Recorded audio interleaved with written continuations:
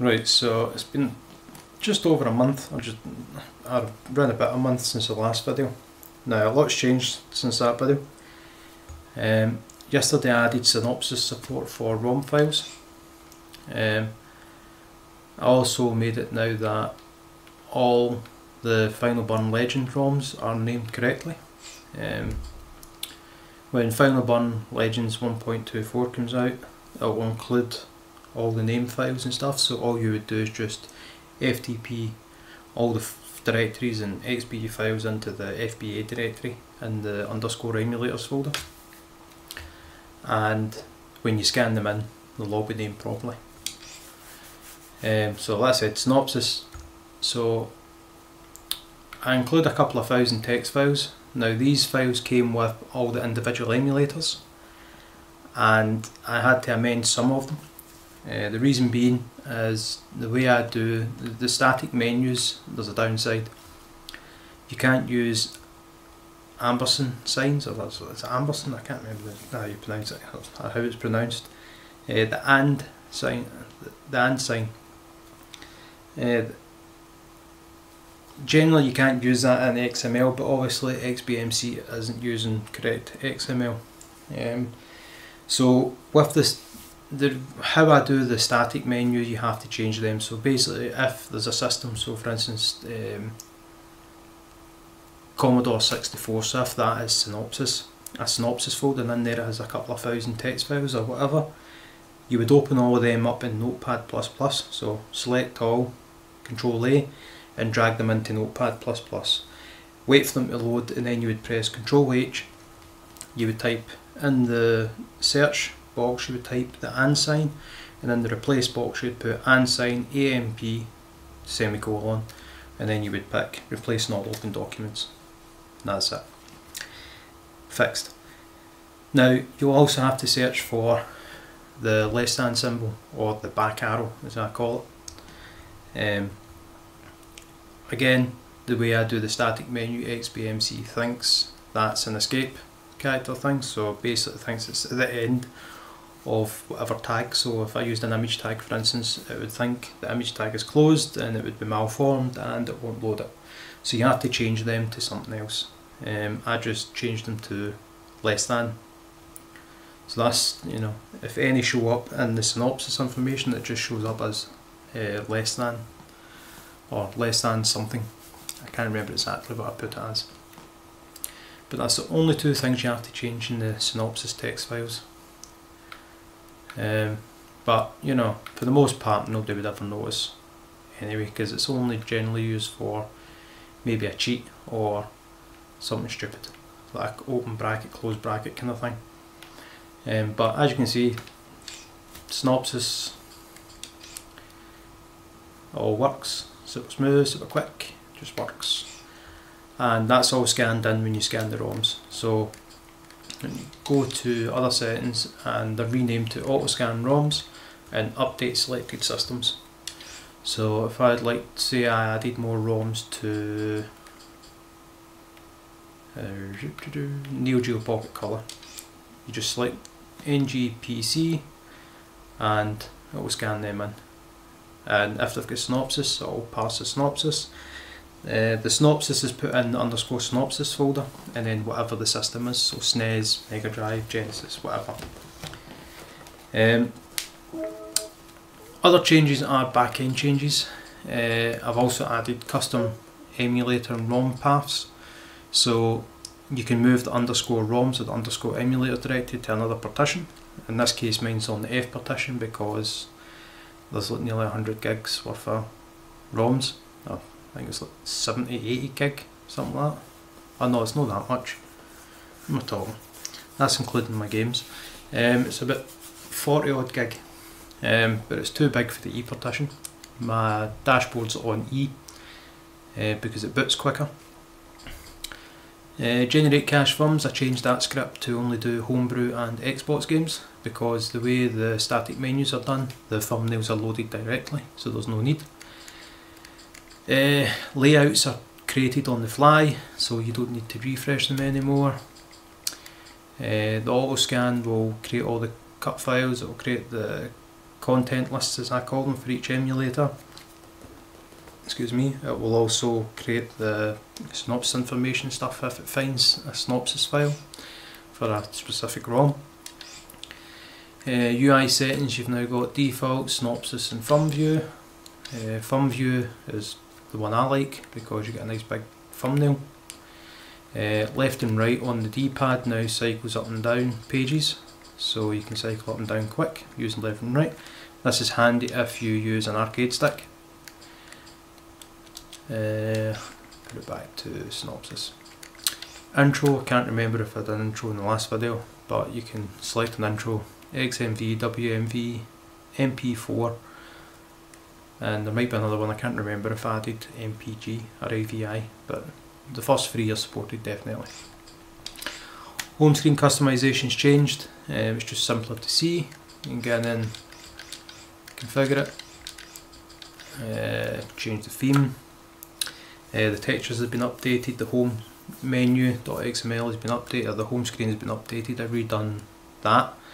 I wish I'd done that originally because, well, it wasn't a pain in the backside, but it's something I ended up just doing anyway when I could have been doing other stuff. So that's redone. If anybody's created textures in like that, nothing's changed on your end, it'll just all work. It's just it's placed properly and stuff like that now. Colours, I'll actually wait a minute, so there you go. Set it to red because then you can see it better on the video. Now with the carbon theme, I redone all the controller images. Now they're resized properly, they're created properly.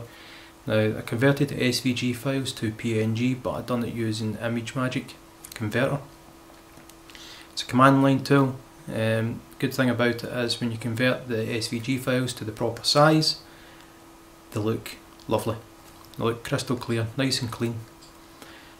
Better than what Photoshop does. Photoshop seems to butcher them when you resize them. So as you can see up the top right there, you've got a nice clean smaller image, whereas Photoshop would butcher it. Same with the control pad there, it's nice and clean. When you get into this, it's nice and clean. A lot better than what it used to look like. Also redone my Xbox control pad, so now that's a lot cleaner looking. Also converted it to SVG file. I created it in Photoshop and then converted it to SVG, so anybody can use it now. Well, they can't because I've got it on my computer, but I might end up putting it on GitHub. What else? Back-end changes, you can have startup playlist now. Basically looks for eMusic, fMusic, gMusic, and it uses a Python script and it will create a playlist for you called random.m3u, and you select that, and on next startup, just restart, soft in-game reset, I will then play music.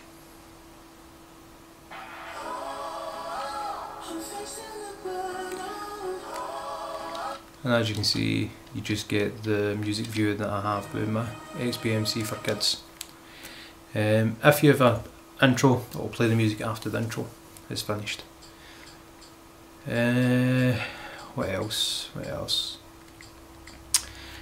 Some of the scripts have been optimised. The scan script's been optimised. The for creating cut files has been optimised. It's faster now. It scans nearly 4,000 ROMs in maybe like a few minutes, not long. That's creating, like I said, the content lists for each emulator and stuff like that, which is used to build the menu. As you can see up the top left, when you press A, it added a wee spinning indicator, which is like a busy icon, which lets you know that it's working, it's doing its thing. As you see, it's also themeable, so it's the same colour. So when using the carbon theme, it matches the carbon theme colour. When using the default theme, it's blue. There's other changes. I mean, there's the main kind of one is synopsis. Me updating the scripts and stuff like that, getting them faster, working better. I'll show you an emulator running. So let's get into Mario. Super Mario. So let's see, Super Mario World.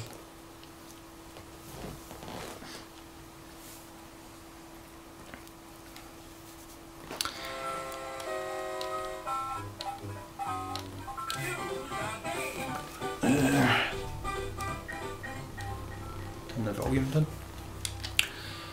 I did make a script that ran, which basically allowed you to go, so when you loaded a game, when you exited that game, it would take you back into whatever emulator list you were last in.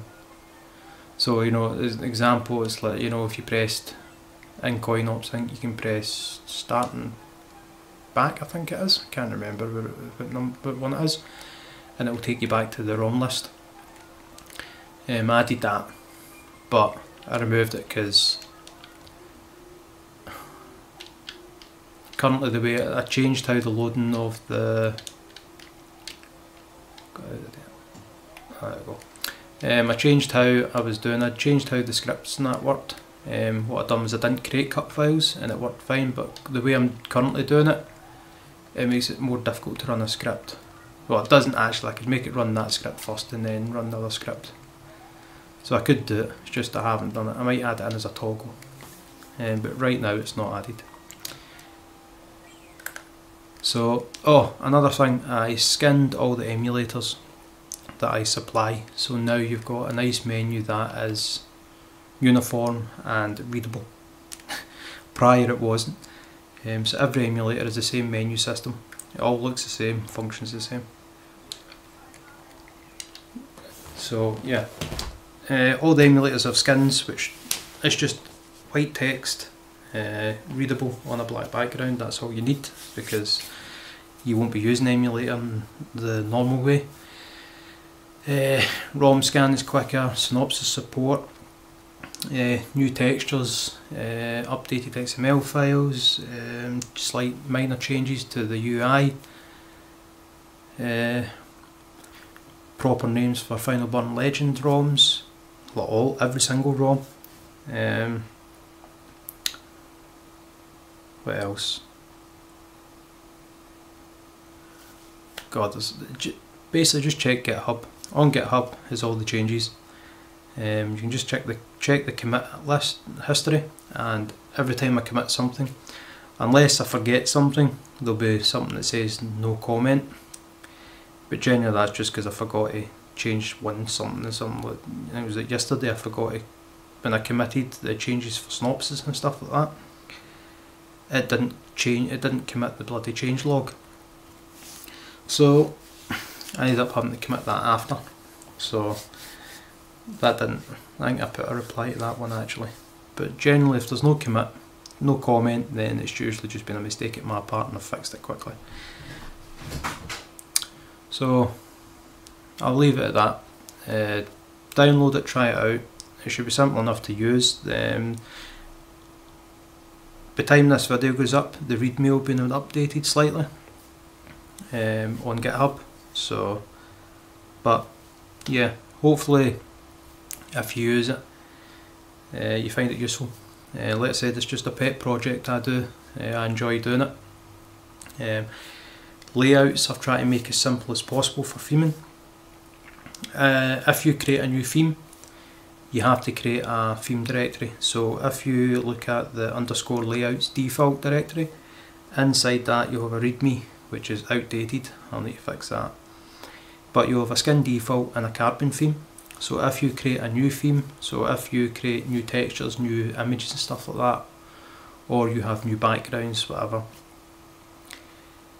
you name that theme, you will need to put a folder in there. So as an example, we'll make a theme called